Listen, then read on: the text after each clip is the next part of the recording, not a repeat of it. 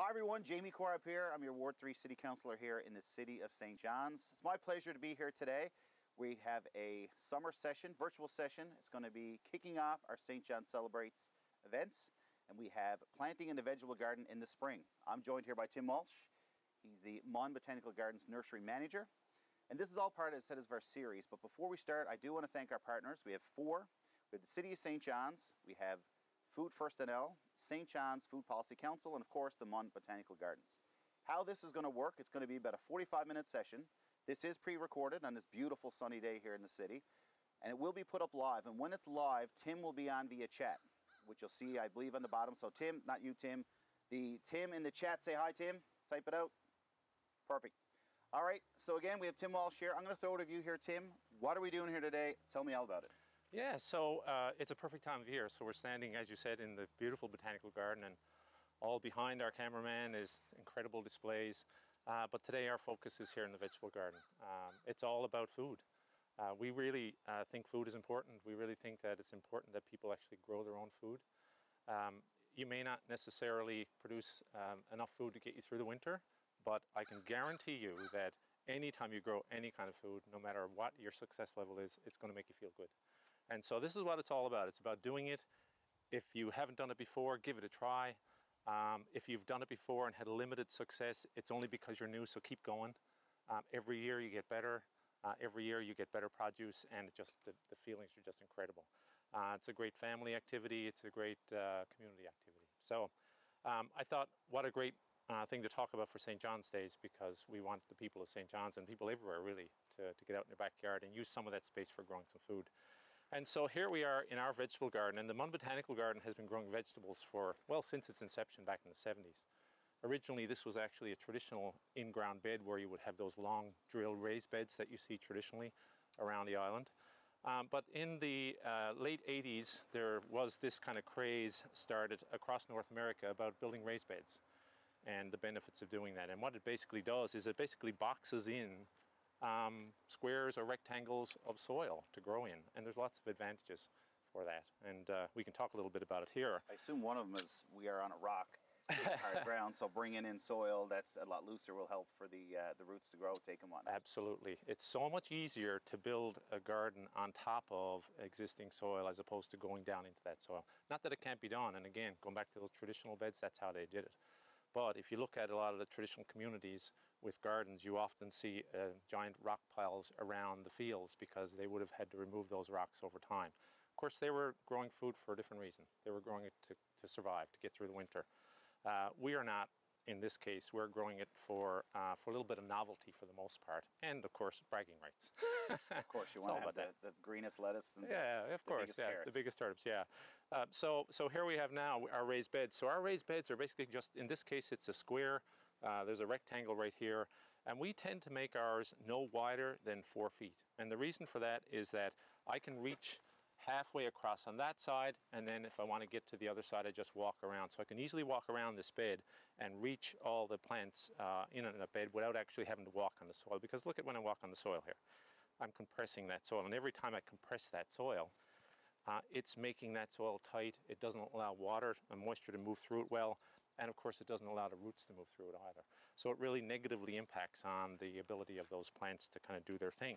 So I'm just going to loosen that up because I don't even like the look of that right from the start. So the other thing I noticed too is, especially in 2021, the price of lumber. Yes. This doesn't look like pressure treated. I was always under the assumption use pressure treated, it'll last longer. True, it will last longer, but our philosophy has always been, well, what is it that makes that wood last longer? And certainly there were known chemicals. It used to be arsenic in pressure-treated lumber, and of course that's obviously a dangerous thing to be putting into your soil. There are other chemicals in there now that help to preserve that wood. And our thought is that, well, if you're putting soil exposed to that wood on the inside, then that wood is going to leach out whatever's in that wood, and it's going to go into the soil. And just to be incredibly safe about that, and to be natural about what we're eating, and we want to make sure that we're producing good food, that we try not to do that. So don't use pressure treated. That's about a 2x6 roughly. That's that's actually 2x10. So that's a good point. I'm glad you mentioned that, because we actually make our beds out of 2x10, and you don't really just sit the box on top of the ground, because what you really have to do is lock the sides in on the bottom. Okay. Because if you think about it, these beds are here now and we're using them, but they're also here in the middle of winter when there's no vegetables in here. And what will happen is that freeze-thaw cycles and just the natural pressure of all that soil in there anyways will push out those wooden sides, and you'll end up with the sides bowing over time. You probably won't see it as much on a 4x4 because it's a nice small square. But when you get these long beds right that we've got down here, this is a 4x12. That's a 12-foot long run. That's locked in underneath. And actually what we do down here, what you can't see is halfway down this bed, there's actually a 2x4 that runs through the middle of this bed to brace it up, to lock the sides together so that you don't end up with that bowed side. So that's certainly a good point. All right, so we got the start of how we're going to do the flower bed. Yeah. Am I going to need gloves? That's my next question. You know, it's not a bad idea. All right. You know? Hit me. Look at that. Still got it. All right, I'll put some gloves on here. All right, yeah, let's get ourselves ready here. So this soil, I will say, you know, we are a botanical garden. We've been working this soil for years. It's pretty beautiful soil. But what you have to remember is every year we're demanding a lot from this soil. So if we think about the perennial beds that are behind us here, those plants are in there. Those plants stay in there all year long. And just because perennials are all year round? Yes. Okay. Yep, they come back year after year after year. They go dormant in the fall and they sit there during the winter time, but in the springtime they start to grow, and they grow up brand new shoots and stems, all from that existing root system that's constantly there. A vegetable garden is different. A vegetable garden does it all in 1 year. And if you think about that, that's pretty intensive. You know, you have to start a plant, usually for most cases from seed, and then that seed has to grow and it has to produce, whether it's a broccoli head, or whether it's lettuce, or whether it's an early radish, or whether it's a late turnip or potatoes. All of that has to happen in one season. And so that plant is going to be looking for a really nutritious soil in order to make that happen. If it doesn't have that, then it's just going to struggle, and we're going to end up with a produce that's really not to our satisfaction. So it's all in the soil. You know, the message is to be loyal to your soil. It's incredibly important. How can we expect to get those prize-winning vegetables, or the vegetables, if they're not prize-winning, at least just to brag to your neighbors, if we don't augment the soil in the first place? So is there a certain soil you should be getting at your local garden center? Can you use just regular screen topsoil? And then is there any nutrients you should be putting at the start before we got the, like I said, we got the box. We do. Now the soil. Yep. So the box here has been filled with soil. We started out with some good topsoil, and then we augmented that with compost. Okay. And so we've been doing that year after year. So every year in this vegetable garden, we add a top layer of compost and then mix it in. I'm going to do that now. But if you're a brand new gardener, just starting out, and you just build a box and you have it out sitting in your garden, then you might want to go to a local garden center and ask them for what's called a triple mix.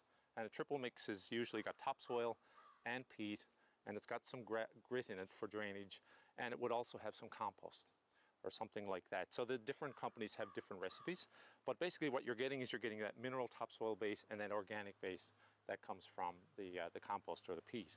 And that's going to have that nice balance. But my experience is that you still need, for vegetables, you still need to add some extra compost. And so we have compost here at the Botanical Garden. We have quite a bit of it, because we do it all naturally here at the Botanical Garden. Everything that comes off of our vegetable garden, off of our flower garden, you can imagine how much it is, it all goes into a compost pile. Everything is composted here at the garden, and we shred it if we need to, and we let it sit on the compost pile, and then we screen it and we put it on the beds. Sometimes you don't have to screen it, like this compost right here. So this is actually compost that was made.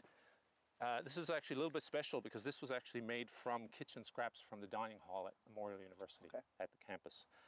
And so this is all the fruit and vegetables that come out of the kitchen. So it's wonderful stuff. Food gone into there. Yeah, absolutely, absolutely. Thousands and thousands and thousands of pounds that have been diverted from the landfill to this compost pile. The city does something different with our leaves, the leaf side collection. So the separate truck picks it up, it's brought to the landfill, it'll decompose, and then that's what we use for composting our city parks and fields. So, and again, it's all, a lot of it is about diversion. From absolutely, yeah. And actually, I've got a bucket of leaf mold here too, because we also compost our leaves separately. And you can see there's subtle differences between the two. It's a little bit darker, incredibly nutritious stuff, 100% decomposed leaves from deciduous trees.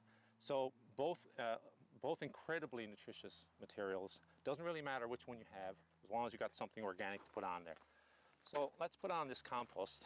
And so what I'm going to do, I'm going to have to walk on here just a little bit because this bucket's a bit heavy. I'm just going to spread this around on the surface of that soil. And you can even see some familiar things in there, like little bits of eggshells that are not completely decomposed yet. But that doesn't matter. That's fine to stay in there. They'll finish off in the soil. Good. Eggshells just take a little bit longer than some of the other things. But if you look at this here, this used to be cantaloupe, and it used to be lettuce, and it used to be broccoli, and it used to be you know, cabbages and all that stuff. And now it's just this beautiful, incredible, nutritious material that we're going to add to the soil. You keep it on top, you rake it on a little bit? I'm going to mix that in now. The first thing I'm going to do, so if you're going to garden, it's a good idea to have just a couple of basic tools, but this is probably the number one if you're going to vegetable garden, because this is what's going to help us mix that material into the surface. When we get down to some of the finer details, you'll probably want just a couple of hand tools. So this is a spade and a hand fork. So first thing we're going to do is just spread that out over the surface. And I'm just going to evenly spread it. You can see where it's nice and dark, so you can easily see where you want to spread it if you've got any. The soil shouldn't be above the wood, it should be at level? Be at level, yeah. You don't want it rounded. This is actually starting to get a little bit full here, but I think I'll be okay today. So before I do that, there's one other important thing that we're going to do. So soils in Newfoundland are generally fairly acidic, and we talk about that all the time, about adjusting the pH in the soil or making the soil more alkaline. And what that does is that it basically changes the soil chemistry so that the plants are more easily able to take up food in the soil. So when the soil is acidic, plants don't do that very easily. And so when we make it alkaline, that actually helps them to uptake those nutrients. And so I know a lot of people are familiar with garden lawn. Yes. They say you can't overlawn your lawn here, and they say do it in spring and fall. So we're doing something similar just for the flower bed. Exactly. Okay. And lime is generally put on at a rate of about 50 pounds per 1,000 square feet. So that's not a lot when you think about it. We've only got a 4x4 square here, so not very much. I've worked out the math, and it's about a cup of lime. And so, as you can see, this is not a measuring cup because it doesn't have to be perfect. This is actually pelletized lime too, which is kind of nice because it spreads a lot easier. So it's the same idea as the powdered lime, but the pelletized lime just helps it to disperse a little easier. It doesn't get airborne. In Newfoundland, it's pretty windy. The powder stuff's not, yeah, gotcha. Yeah, absolutely. So I'm just going to evenly spread this out.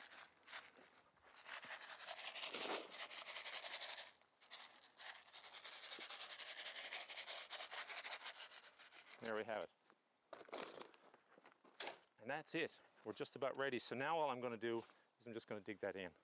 So you want to move it around. So yeah, so I'm not going to get on the bed anymore now. I'm going to keep my foot out here or wherever it's more comfortable.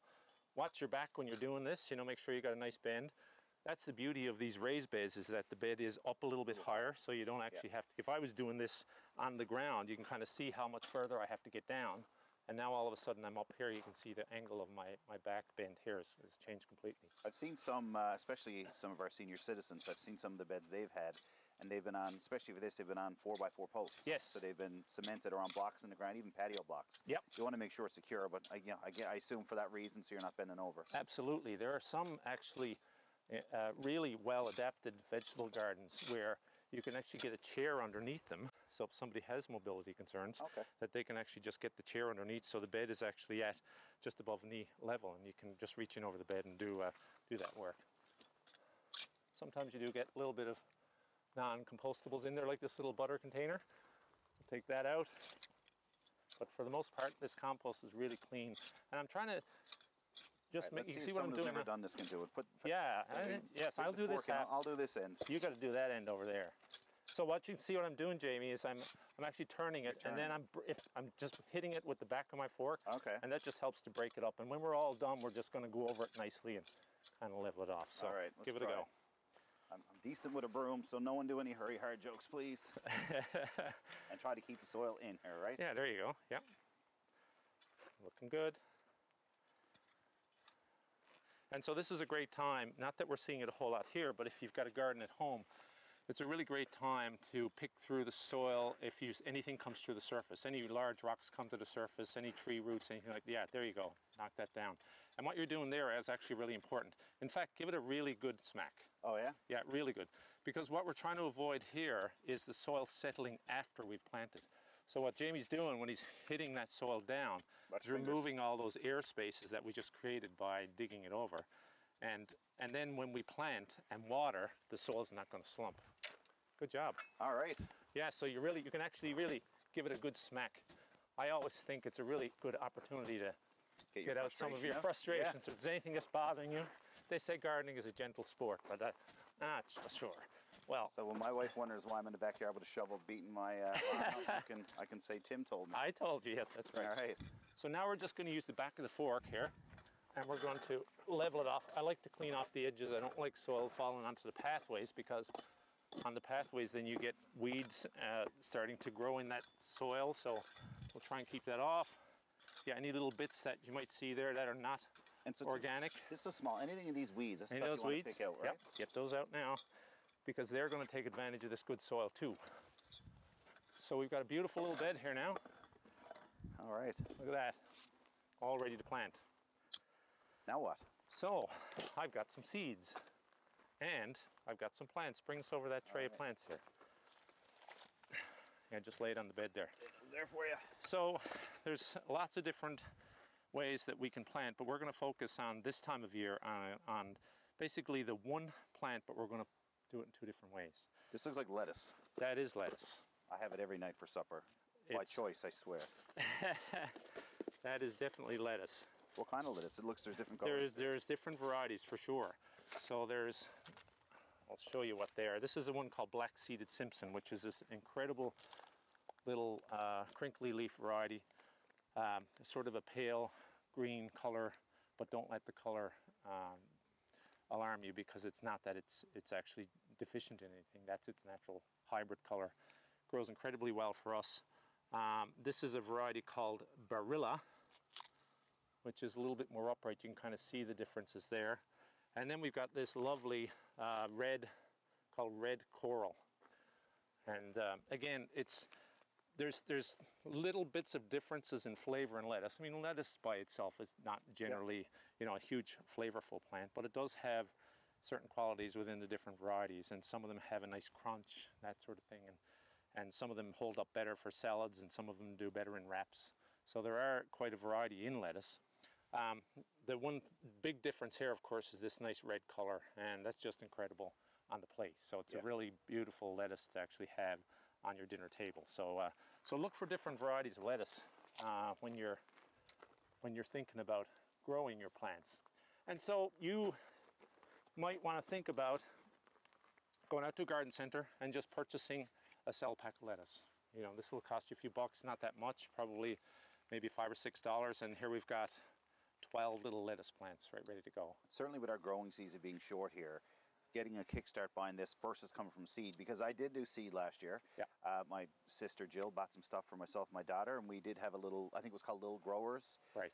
We had it in the house and we put it outside and it was nice, and we had lettuce, enough for some garnish. Sure. Because it was a small, it wasn't, it's a tenth of the size of this, so this will kickstart you. So you've got something when it comes time for harvest. Yeah, exactly, and that's a good point. So what we're going to do is we're going to sow some seed, and while that seed is germinating, we're going to sow seed, and we're also going to plant these plants. But while the seed is going to take a lot more time to germinate, these will already be off to the races, and we'll be eating these just as these are starting to come up. By the time these are all eaten, then these are up and ready to go. So instead of having a whole pile of lettuce to eat in 2 weeks, spaced out over. Yeah, gotcha. Space it out, yeah. Sound like you know what you're talking about, Tim. I've done this a few times, right. yes, yeah. So, so now we're planting. So now it's just about, well, we're going to do lettuce, but what do you want to do? Like, what do you want to do? It's all about thinking about, well, first of all, what can you grow? What's your light conditions like? Where are you putting this thing? Where's your vegetable garden going to go? Ours is in an ideal spot. We're in a little bit of shade now. You're in the sun. In just a few minutes, and it's just not even 10 in the morning here now, this whole bed is going to be in full sun, and it's going to be in full sun for the full day. Yeah. That's not the case for everybody. Not everybody has that, but they still want to grow vegetables. So look for the brightest spot that you have, basically. 5 hours direct sun will be great. Full sun all day, it's the best. Even better. So somewhere in between there, I think you'll end up with a good result. So the main thing you want is sun. Then obviously water is a big part of anything.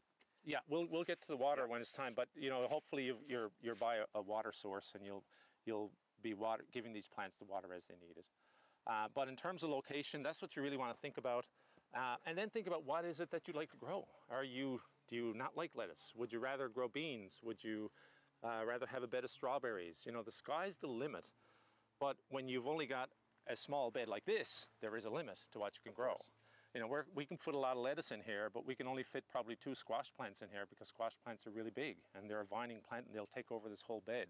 We may only be able to fit probably 6 cabbages in here, so you better like cabbage if that's what you're going to grow, because that's all you're going to be able to fit in one of these beds. It's a good question, a good point, Tim, because I know a lot of people say in Newfoundland you can only grow root vegetables here. Oh, that's not the case. Exactly. Yeah. So to that point, there's a number of different things you can grow here. Yeah. Some might take a little more work, obviously, but yeah, absolutely. Oh my goodness, yes. Yeah, so you can grow quite a lot of vegetables here in Newfoundland and Labrador. If you were to be able to pan our area here, we've got about maybe 10 or 12 different boxes here. But we've got things like garlic, we've got kale, we've got beans, we've got onions. We're going to put in some cabbage soon, radishes and beet, and peas and tomatoes. The potatoes are already planted. They're just about to poke through the ground. So there's so many things that you can actually grow here in our climate. So with our lettuce, we talked about growing some seeds. So let's look at that. So when it comes to growing this bed, this is a really nice way to kind of grow plants, vegetables in a very organized way. We've got a square, and so we can actually grid this out. And so there's a really great concept called square foot gardening. This author by the name of Mel Bartholomew wrote a book back in the 80s, and he talked about basically that, just making a grid on your vegetable garden and maximizing what you can get out of a season in your vegetable garden. And so I've got a stick here, so I could easily just, and if you're a stickler for detail, you could actually get out a measuring tape and do 12 inches by 12 inches. I'm not. I'm just going to, with my stick, just going to do that. And I'm going to probably do that again, and maybe one more time. So now you know what you're working with there. So now I know what I got, yeah. We talked about the gardens too, for people that want to do it at home. You know, at the City of St. John's, we also have community gardens. And yes. You know, my ward, for argument's sake, up at the church in Cowan Heights has one. Eric Street has one in Ward 2, and they're all over the city, and you can find those on the City of St. John's website. Also, if you want to start one, you know, we can connect you with staff. There's information on our site, so you don't have to go through whether it's a feasibility barrier for you or whatnot. There is community gardens. They have it there. You bring your soil, bring your plant seeds, and I know my daughter did with her friend, and they had quite the harvest at the end of it. Those are great. I really applaud the city for that. I'm also a member, my family has a plot at the Jim McSheffrey Garden on Mount Sire Road. And just that space is just amazing. It's there, available for people to use, and you just have this wonderful space to go and grow food with your family. So that's fantastic. Water's provided. You just basically just bring your gloves and bring what you want to grow. Yeah. So this is our bed. I've gridded it out.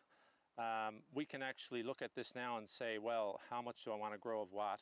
I kind of like to decorate my vegetable garden too. There's a little bit of that. I like to kind of play around with how we would maybe organize the planting. So if we look at the greens versus the reds and the different types, to kind of play around with it that way. So let's start. If this was going to be a variety of different vegetables, I'm not going to fill this with lettuce because that's way too much lettuce. But look how easy it is now, Jamie, because we've mixed up the soil. We actually don't even need a gardening tool. We can just use our hand.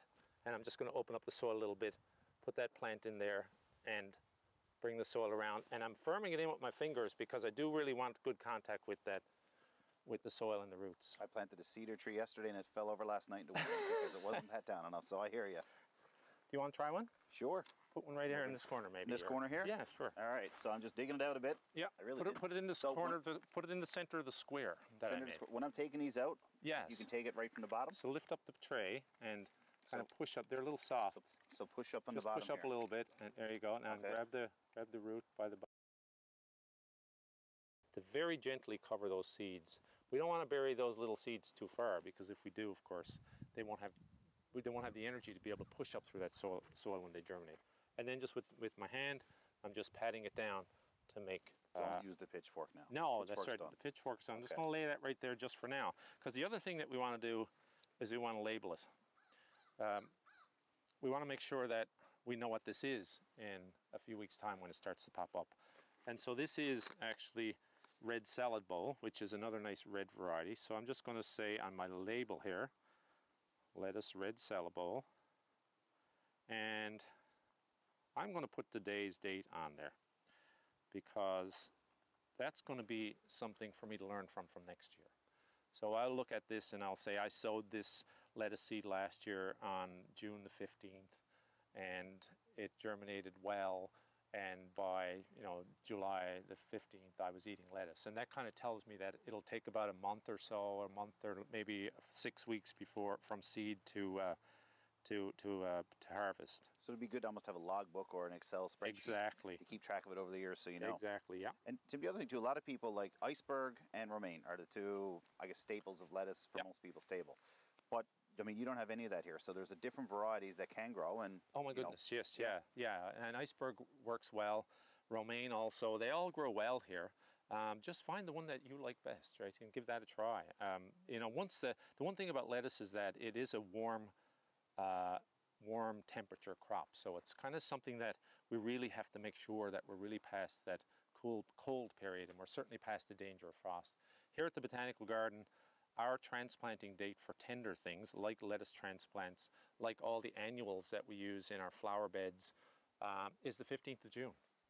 We don't put anything out until the 15th of June. We've known that from our records in the past that anytime earlier than that you do risk getting those plants damaged from late cold weather, even a frost. I mean, it was the 6th of June here in St. John's, and we had a major frost warning, actually right across the province. I had to take all our plants we pot and put them in the ground. Yeah. So if for some reason June 17th, a day after June 15th, I've seen people come over and just put pots over the top of them, which will help. So is that something you would recommend doing if we did have a freak? Absolutely. I mean, we are more inclined to just wait and not put it out. But of course, we do have greenhouses that we can keep some plants in and protect them. So for the homeowner or the home grower, it's important to know that you don't have that option. So if you're going to be starting these plants like indoors in your basement under lights or on your window ledge, it's all about timing. If you do that too early, and I see it all the time, unfortunately, because we had a really nice spell of weather back in April, and people got very excited in the local gardening community. They want to get their things. And I'm anxious too, and we all are, because winters are long here, and we're desperate to kind of see some new growth. Try and hold off on that. Try and really, bite your tongue and don't let that happen. So June 15th. Well, June 15th is the planting date. But work backwards from that to the dates that you logically and realistically can start something in your home, in your basement, on your window ledge, and you'll be able to bring that plant in a healthy state so that when it's near the 15th of June and you're planting it out, that it's in good shape. What happens is if you start it too early, the plants get incredibly leggy because the light levels are low inside the house and the plants are reaching for light, and you end up with this incredibly spindly plant that's right up here, that's really weak, not able to stand up on its own because it's been growing in that condition for too long. Get out in the wind and then it's toast. Yeah, so think about timing, think about what works best for you. But I mean, just like we're talking about here about trying things, try things, and if that happened to you this year, then think about that next year. Make a note of that and make sure that next year when you're about to do that, okay, I'm not going to start it that early. That's why good records are a good idea. Excellent. Because you learn from that. So we've got some lettuce in here now from seed. So this is I'm going to take that off now. I know that row is lettuce. If you were a little bit concerned about whether you're going to remember that, you could put another label in here so that between those two labels are lettuce, or you can pull a string and just staple a string onto here and pull it tight. Anything like that kind of marks it, because right now there's nothing there, and there's not going to be anything there for a while. And so just to risk not disturbing that, let's make sure that we mark it somehow. If you had a little stick like this, you could just leave it just to the side of it, just right there. Now I know that just right next to that, there's a row lettuce. And so now, as you can see, we've got other room here for planting different things. In my tray here, I've got some. Oh yeah, here we go. I've got some Swiss chard, and this is a variety called Rainbow. And if you see, Jamie, there's yellow stems and there's red stems. There's even some in there that are white stems. And Swiss chard is incredibly nutritious stuff. What is it? I'm going to ask and this isn't playing silly here. No idea what that is. Oh yeah, no. So it's an edible green. It's in the cabbage family. Okay, so it's cabbage. Yeah, and but it doesn't produce a head like cabbage. It just produces these upright leaves, And so these leaves become very large, and you just basically harvest the leaves and put them in meals. So you'll cook them. You'll cook them sort of like spinach on a pan. You'll just wilt them, and incredibly delicious, incredibly nutritious. And so we could look at, again, because in this case we have different color stems, like the golden stem of this variety, and then there's a red one here. We can play around with design and layout here. You don't have to, but it's fun to. But you really don't have to, because as I always say, the plants don't care. The plants don't care if they're in straight lines. Yeah. You know, we don't have to do it this way. We could just disperse the plants however we like, as long as they have room to grow, as long as they've got good space in between each other, as long as they've got good nutritious soil, and as long as they've got the sun to drive it, and we're going to give them water throughout the season, then we're off to the races. And it's the rule of them too, as long as you've got room, any garden center that you buy here that have stuff started, if they're selling it here, you can pretty much grow it here. Yes. That's an assumption. Okay. Yeah, absolutely. So let's move over to this bed and have a look. All right. So this bed is already lined out with these cages, and these are actually for tomatoes.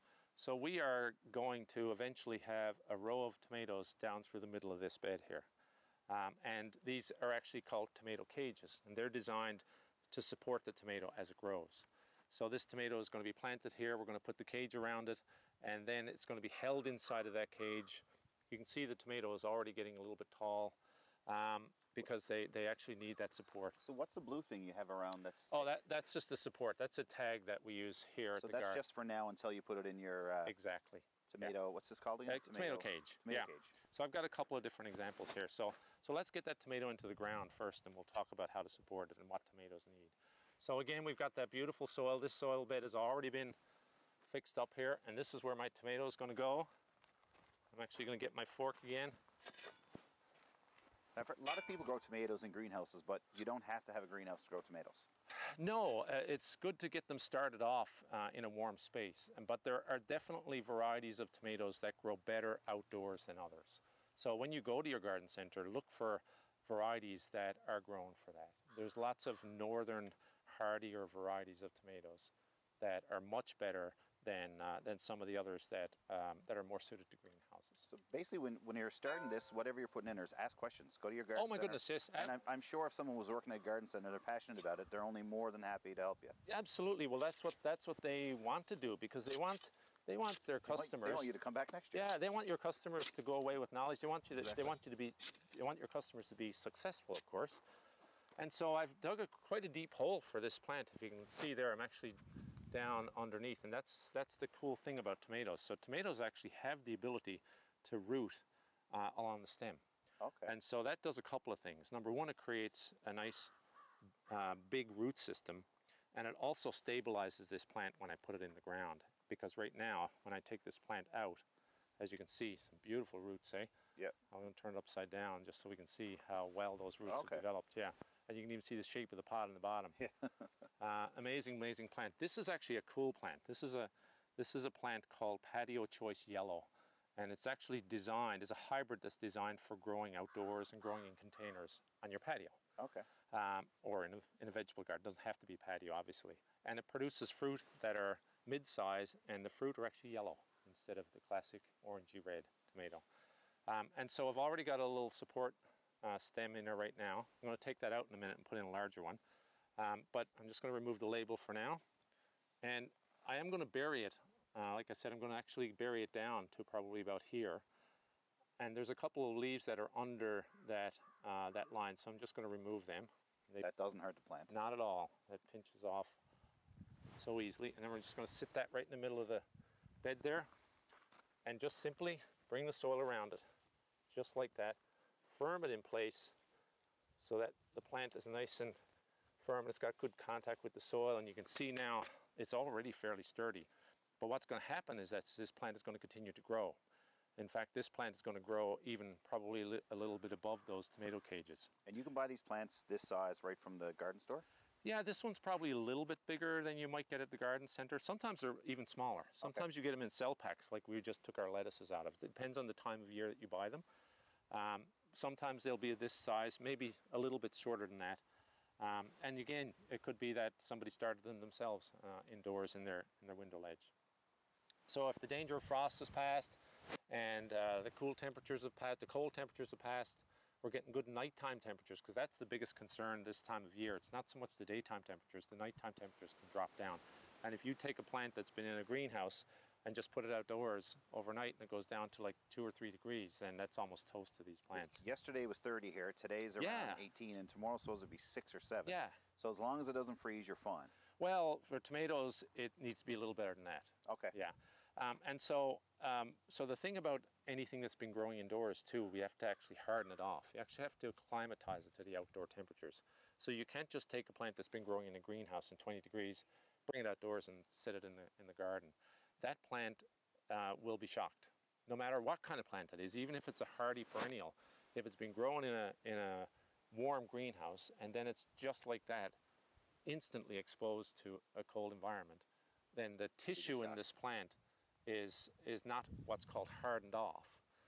It's not basically gotten used to those temperatures. So the plants in the nursery growers would have hardened those off by slowly reducing the temperatures in the greenhouse, by rolling up the sides or opening up the doors in the greenhouse, letting some of that cool air come inside, and it acclimatizes the plants. And then sometimes even they'll move some plants outdoors on a warm day and then take them back in the evening time. And that's what homeowners do when they have plants, smaller numbers of plants on window ledges. So you bring it out, bring your tray of plants out, sit it on the back deck, front deck, wherever the nice sun is during the daytime, and then in the evening time, just after supper, bring it back in. And you do that for 3, 4, or 5 days, depending on what you have and what the temperatures are. And at that point, then the plant is ready to stay out, assuming the weather is continuing to get warm. A friend of mine's dad, Bob in Bay Roberts, he used to leave his greenhouse door open to say he was toughening them up. Yeah. I didn't understand it 20 years ago, but now, since then, my wife and I, with the plants we've had, we'll put them outside for this is like jumping in a cold pool. You don't want to do that. You want to ease in. You want to ease into it, yeah, we don't want any polar bear dips in the garden. So this is our label. I'm going to stick that in there just to make sure that we know the plants. We could have 4 or 5 different varieties. The beauty of tomatoes is that there's just so many varieties. And so this is a yellow variety. We actually have a variety over there called Midnight Snack, and the fruit are actually black. Oh, really? And when they're ripe, they're actually black, and they're just as tasty and just as sweet. But talk about an interesting thing to have on your plate. I don't know if I could eat it. A black tomato. Oh, you would. When you just eat, it's like the Lay's chips. I bet you can't just eat one. It's amazing. So this is our tomato. We've got it in here. We could simply, I'm going to show a couple of things we can do. So this is our cage here, and they come in different sizes depending on the plants that you're growing. And they've got, in this case, they've got 3 wire sticks at the bottom, and we'll just bring it carefully down over the plant, being careful not to break any branches, and push it into the soil. It goes into the soil so easily because the soil is so nice and loose. And there's our cage. We don't have to do anything with that. Put it down far enough so it doesn't tip over. Yeah, exactly. Yeah. And so what'll happen is the plant will grow up, and yes, it might lean left or right, but it's just going to hit the cage along the way. If you don't have those, what you can do is just put a stick in next to it. And so we could use this stick that we used for the lettuce and just drive that into the ground next to it and just tie the plants on as it grows. So what's going to happen is this plant is going to continue to grow and grow and grow, and you have to support that. If you don't support that, that plant is going to fall over, especially in our climate, and the stems are going to crack, and we won't get a good harvest from that. So the other thing I did, which is kind of fun, I actually got this stick bamboo. It's a big piece of bamboo. It doesn't have to be bamboo. In fact, it'd be much better if you just use some local piece of wood that you have, or a rinded out stick, not pressure treated. But we just have a lot of this material around here at the Botanical Garden. I've actually pre-tied strings around here. And so I'm just going to drive that into the ground. And that's just regular garden. That's just regular garden twine. And then what we can do then as the plant grows up is just, with these pieces of string that I've got already here, just bring them around and tie them to the stake. But then those blue things, I guess the plastic or whatnot, that comes off. Yes. So it doesn't. Yes, we'll take that off. Yeah, this is just a little stapled on piece of plastic that, there, it just comes off very easily. Yeah, because what you don't want is what's called girdling, which is basically when there's something attached to the stem that's too tight, too restricted, and the plant starts to grow, and it starts to continue to grow, but it can't grow around that string, and it does restrict growth, and in fact it creates a really weak point and oftentimes the plant will crack off as a result of that. So then as this plant grows up to the next piece of string, we'll tie that on, and so on and so forth. It looks like you haven't tied it too tight. You left about an inch or so. You want to give it that ability to hold up but be able to grow. I also want it to build its own strength too. So giving it that ability to move around a little bit will actually strengthen the stem. It'll actually strengthen the root system. It'll help to anchor the plant in place. So we've got that in there. Last thing, of course, we want to do before we do anything else, and we would do this with the lettuce as well, is to give it some water. It's also a really good time to give it some fertilizer. So we've already given all these beds some great fertilizer by adding that organic matter. We can also add fertilizer to our watering can in the form of a water-soluble fertilizer. And so there's lots of great products out there. Just look for the one that you like to use best. Generally, people tend to err towards organic fertilizers when it comes to growing food. And I think there's a logic in that, because we basically want the healthiest product in the end. We want to make sure that whatever goes into this soil is nice and rich and organic and as natural as possible. So look for organic fertilizers. There's lots, and there's even several companies in Newfoundland that are producing fertilizers from kelp and from fish offal and various other different natural ingredients.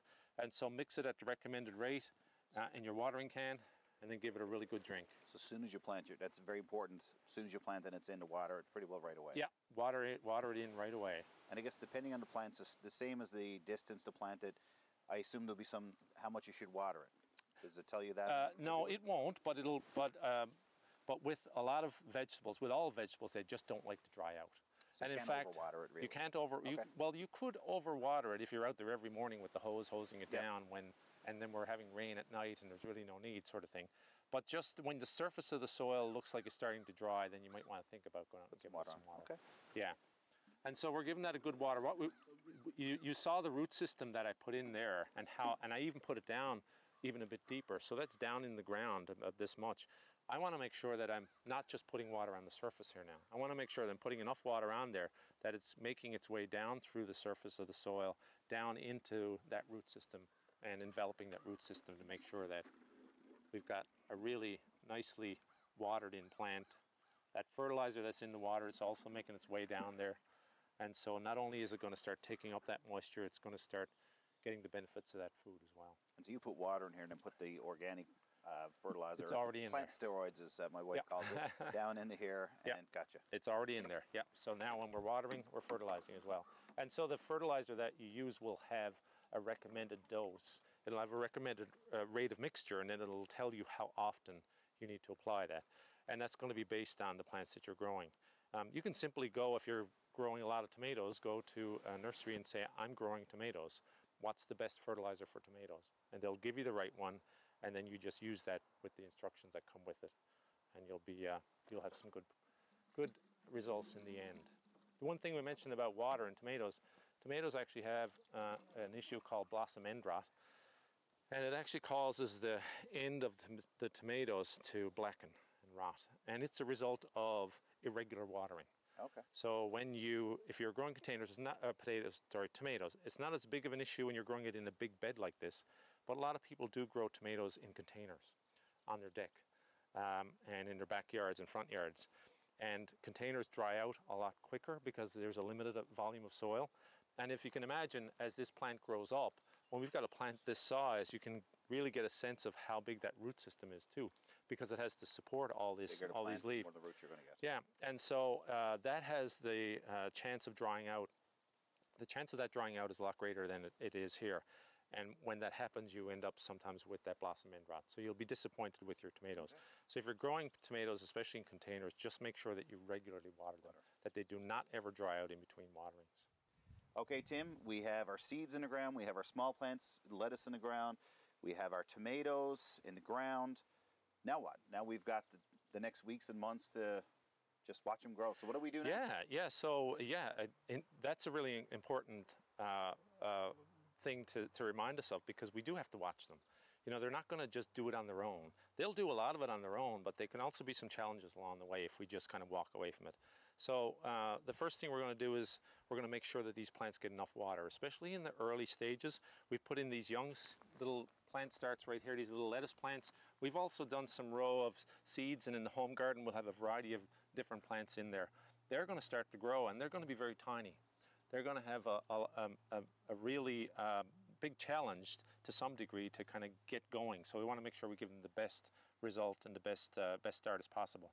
But they will need water, especially the seedlings. They will need water as they grow. What's going to happen with the lettuce plants is that, if you remember, I sowed a lot of them. I don't even know how many I went in there because they're so tiny. Yep.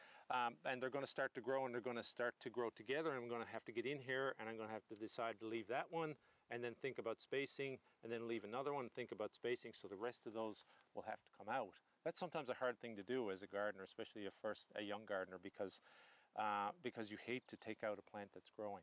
But you don't want them fighting for it, because neither one of them will turn out good. So you need to give it the best chance. You need to give them some room to grow, basically. And so that's certainly something to think about. And you'll have that with all the different varieties of plants that you grow. Keep the water on there. Of course, we've created an incredible growing environment for these vegetables. That's exactly what we want these to have. What's going to happen is some other plants that we don't want in here are going to try and take advantage of that as well. So there's weeds, there's all kinds of weed seeds that are probably already in here because that's the natural process. There's going to be some that blow in there, like you mentioned, the dandelions. So as you see things that are not vegetables, get them out of here, because they're going to be using up that moisture. They're going to be using up that fertilizer that we've put in there. So we really want to get them out of there. And you could probably Google, if you've never grown these lettuce before you add in here, I think it's the red ones.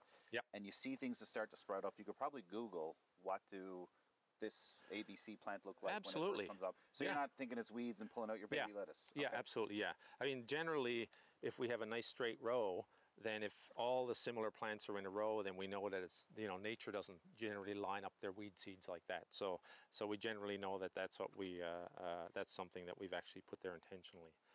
Certainly, in terms of, you mentioned Google, there's a lot of incredible local sources of information for gardening. Lots of Facebook sites, Instagram sites, lots of great people out there doing amazing vegetable gardening. So look to those, lots of Newfoundland gardening specific sites, because I think that, yes, you can Google anything and find, somebody who's growing, tomatoes that grow incredible. Not that we can. Ontario. So the local people reach out to them, and I'm sure as most Newfoundlanders, you reach out to them, and they'll be more than happy to help you. Absolutely. The other thing too to consider is, of course, is insect controls, and so we do have some challenges with some insects that want to get onto our vegetables, and of course eat them too. Everything eats, even the insects, and so keep that in mind. Learn about those. If you're growing, for instance, cabbage, there's a butterfly called a cabbage white. And it looks for members of the cabbage family, and it'll just find them and lay eggs on them. Those eggs develop into these little green caterpillars that feed on those insects. So look to natural controls for controlling those, because you don't want to be spraying chemicals on there if you're going to be eating this product. And sometimes it's just as simple as, if you've only got a small number of cabbage plants, to go out there and physically take them off. Just in the evening time, go out and, just sit down next to your plants and just look at the foliage and say, oh, there's one, I'll just take that off and get rid of it. Sometimes it's as simple as that, and that's an incredibly organic, really safe way of doing it. Quick question, do you talk to your plants? I know they do it in flowers, but tell me the truth, Tim. I don't talk to my plants, but I sing a lot. And so the plants, or just in general? Just in general. Okay. And so I think, I do believe in the idea of talking to plants, because when you're talking, you're expelling carbon dioxide. Exactly, that's what they feed. Yeah, and that's what they feed on. So I think there's something in that. I'll be home tonight singing to our plants in the house, and my kids will be just crazy. Well, they already do, but yeah, gotcha. So yeah, there you go. So there's lots to do in the garden. My advice to the viewing public is to do it. Just do it. Don't judge. Don't look to anybody else's vegetable garden. Just try it. Certainly look to other people for advice. There's lots of great people around who just want to share it. I know personally I love to talk about gardening, but I've been in this career for over 30 years, but I just love it. I love to tell people and empower people with the knowledge that they can do something like this. And oftentimes it's the most simplest thing, but the results are just incredible. So Tim, we got the start, we got the middle, now the ending, the harvesting. As you said earlier, we've got some seeds, but we've got the plants that we planted will be done when we harvest. So any tips for people when it comes time to harvest? Well, just probably my biggest tip is to harvest it. I sometimes notice that people are so proud of it that they don't want to eat it. That they actually don't want to dig it up because then it's gone. You know, if you picture this nice bed of lettuce, and then you have to go out and sort of hack one of those off at the soil level and bring it in, and you're left with their spare spot. Sometimes there's that. So, and it does happen. And so the one thing is to make sure that you do harvest it, make sure that you eat it, make sure that you make it a part of, you know, you celebrate that, because you've done something incredible, I believe. And so harvest it when it's ready. The one thing about a lot of vegetables is, if you don't harvest it when it's right there and ready, that the longer you leave it, it loses that freshness. It's probably still fresher than you're buying, you know, at a box store, grocery store or something. But you know, the lettuce loses its crunch, or maybe it gets a little bit bitter the longer you leave it. The other thing is that we all will make, I don't know if I'd call it a mistake, we all grow more than we can eat. And it's just the nature of it. You know, how much lettuce do we really need? Yep. You know, and what happens with vegetable garden is that you're waiting for that first harvest, you're waiting for that first harvest, and then all of a sudden it's ready, and it's all ready, but you can't eat it fast enough. So share it. You know, hand it around. Give it to your neighbors. Food banks, families, if you have enough. Absolutely, yep. Yeah. You know, make this a really good, positive thing that you're doing for yourself and your family. One thing that's great, we grew it last year, and my daughter just absolutely loved it. Every day we were out for the first few days. Where's the plants? Where's the lettuce? Where's the peas? And then the cool thing was that as it got, you know, farther along, she would go on, snap off a bit of peas, open them up, and just start eating them as a snack, instead of grabbing you know, a sugary cookie or whatnot. So yeah, absolutely, yeah. Those sugar peas, it's actually called a sugar snap pea, which is an edible pod. It's absolutely delicious. I think that's what I had actually. Yeah. One of the local garden centers recommended this because I told them it was for a 6-year-old. This is what we're doing, and they said, here's what you need. And he planned it out for me. We had, you know, a sunflower in the middle, which we planted in the backyard that ended up taller than me. Yeah. Snow peas and lettuce, and it was fantastic. Yeah, that's great. So there's so many. I mean, if you think about your experience, there you grew 3 plants. Yep. And you've already told me how much that's given you already. You know, imagine the feelings that people will get and potentially get in their lives just by having a small box of vegetables like this. No, it's great. I mean, food security is a big thing. You know, we get a lot of our produce brought in. We have local growers. Yeah. You know, and again, this isn't going to be enough for the whole year for you, but it can save you money. Absolutely. You know it's fresh. You know you've grown it yourself, and there's some pride in it. So that's fantastic. Any other tips, Tim, before we wrap it up? No, just do it. Just keep doing it. Just get out and get your hands on the soil. You'll be really super glad you did. I don't know of anybody who's ever done this and been disappointed. It's just probably one of the best things we could ever do for ourselves. So get out in the fresh air. You know, it's free. It's there for the taking. Just seize the opportunity. Well, Tim, there's one thing I've learned from here is that just do it. Ask questions, whether it be online, Facebook groups, social media, and the local garden center, and just give it a try. It's very rewarding. Absolutely. Well, that's it for this St. John Celebrate Summer and getting the, you know, your first initial vegetables in the garden. So my name's Jamie Korab. This is Tim Walsh, the nursery manager here at the beautiful MUN Botanical Gardens, by the way, very beautiful. Check it out if you haven't seen it. So thank you very much. That's it. Have a great day.